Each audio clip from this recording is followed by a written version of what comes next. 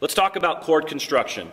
And this, I think, is going to be more applicable to everybody in here. Now, you guys are familiar with the traditional E, right? Has anybody ever played E like this?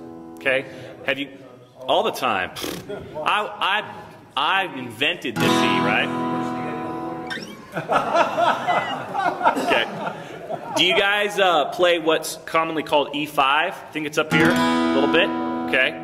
Do you know why it works? What's that one? This? I don't know. What's E no third? Nice. That's awesome.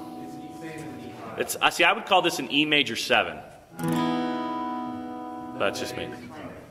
Oh. E no third and an E5 are the same thing. Oh, because you're not playing the third. What are you talking about, dude? No third? What does that mean? Let's talk about it. Okay. You know, there's a couple of different ways to play E. If you had room, you could play a bar chord up here. You could also play, you know, I tend to play it with my first and my pinky. You know, you can play that.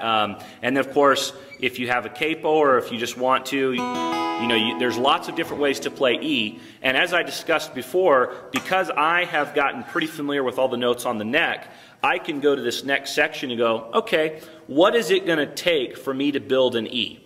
So we're going to go over this really quick, okay? Major chord construction is fundamentally two things, okay? It's a major third on the bottom and a minor third on the top. Now, what is a major third? Can somebody, by definition, read what a major third is? What is it equivalent to?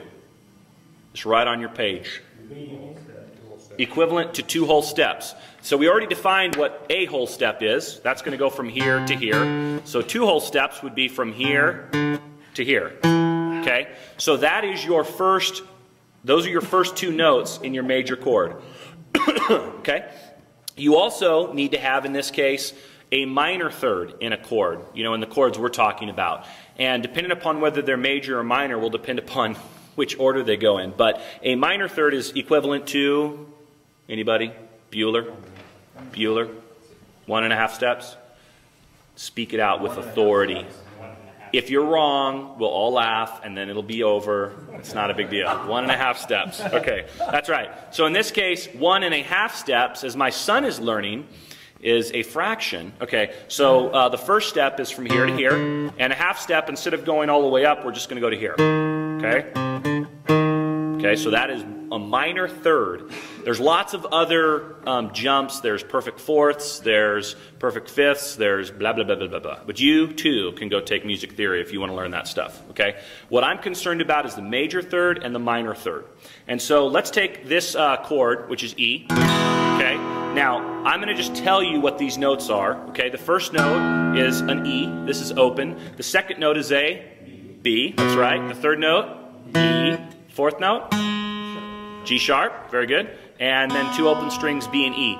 So we've got E, B, and G sharp in here. Those are the notes that we're using. So we all know this is an E major chord. So let's go ahead and run it through the formula checker and find out if, you know, the person who calls this an E major deserves, you know, kudos. So we'll go ahead and start with our low E string.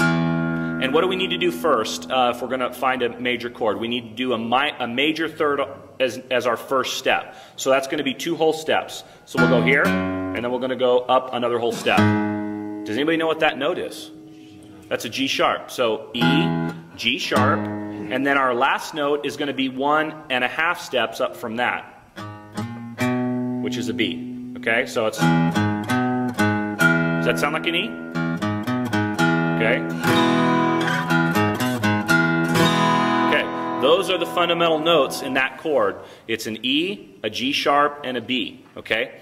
Based on our formula, it's a major third on the bottom and a minor third on the top. And when I say bottom and top, what I mean is that the major third is the first jump and the minor third is the second jump. Now, if we want to flip that around and we want to develop a minor chord, okay, then we're going to have to make a few changes. Now it says a major chord is a major third on the bottom and a minor third on the top. What about a minor chord? What does it say there? Minor third on the top, major third on the bottom. Drop the 3.5 step. Dude, That is beyond what I wanted to explain. See, that's like secret information. In the box right here, it says that minor third is a minor third on the bottom and a major third on the top. Okay? So instead of us going up to the G sharp for that first note, we're actually going to go to the G natural because we're going to do a minor third, which is going to go. Okay? Boo. And then we're going to do a major third. So it's still B. In this case, B and the E natural are the same. The only difference, as pointed out by our brother on the front row, is that third note, in this case, is, well, I don't know why they call it the third. I guess that's because of the scale, is off by 1/2 step. So how does this sound, right? Whoop. Okay, major.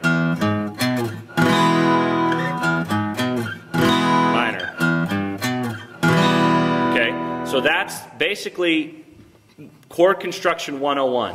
You need to be able to identify two things. What is a major third and what is a minor third? That's the first thing. And the second thing is which order.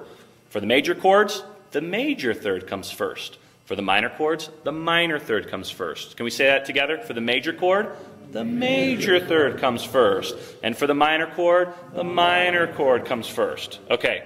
Now, when I don't know whether I heard this from my music theory teacher or from one of the kids in the class that I was in, but somehow in my spirit man, I really got a hold of this, okay? Triad helps. The basic chord is a triad. Triad is probably some sort of Greek term for 3 ads and 3 notes. And I feel smarter all I know, yes. The longer Joedy teaches, the smarter I feel. Okay. These triad helps really do make a difference for me because I have memorized all this stuff. And I just like to just rattle off, you know, ACE, BDF, CEG, DFA, EGB, FAC, and GBD. So, why is this important? It's important because if you're going to play a C chord of some type, it is going to have some type of C, some type of E, and some type of G in it. Okay? It's not going to have some type of F. It's not going to have some type of A. It's going to have some type of C, some type of E, and some type of G. You can take that to the bank. Now, the note you actually play on the guitar may be an F, or it may be something else, but it won't be called that. It'll be like a C, double flat E, triple sharp G. But it's going to be a C, and it's going to be an E, and it's going to be a G in some way or some fashion. And so when I am trying to think, oh man, what is it again that's a B? Oh, it's a BDF. Okay, first things first, I know I'm going to be in the realm of B, D, and F. Not in the realm of B, C, and F. It's B, D, and F. And so once I kind of start with that boundary, here's the 3 notes. I just need to find out which one is which, you know. Then I can apply my chord construction formula over the top, okay? So what else did I put here? Diminished chords and augmented chords. Again, things that you do not see in the worship environment very often, but they are there. They are part of Western music, and you need to be aware of them. Diminished chords, what does it say? They are what type of third? 2 minor thirds. That is an ugly sound, okay? So in this case, here's a minor chord. Our E minor again was... Okay, diminished is going to be... Okay? What about an augmented chord? Major third, major third. Right. So this is going to be... No, that's not right. No, that's not right. That was right first. Ooh, okay. That one sounds even worse than the diminished chord. Okay, you guys are welcome to write all the songs you want with diminished and augmented chords. And dude, have at it, okay? If your church wants to sing that stuff, then go for it. Mine, so far, is not mature enough yet to sing songs with diminished chords in it. It's not life-giving for them, okay? But you just need to know it's there, okay? So any questions on chord construction or triad helps? Any questions? Nope.